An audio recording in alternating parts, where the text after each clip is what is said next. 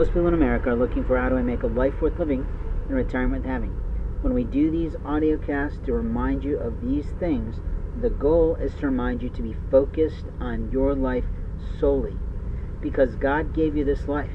And when you start to play around with some total stranger's life or someone that you claim to know, you put yourself in jeopardy with God.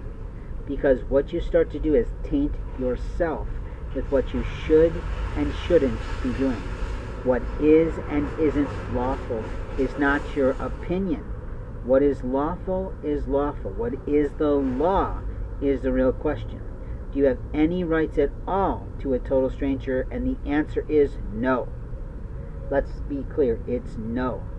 So when you start to play on behalf of your company as a retail employee and start to piss around on somebody's life and start to call police or threaten to do so, you are fucking yourself in front of your company. And every executive in America knows it. They are a multi-million-dollar salaried employee looking at a $10 or less employee going, what the fuck are you doing to me?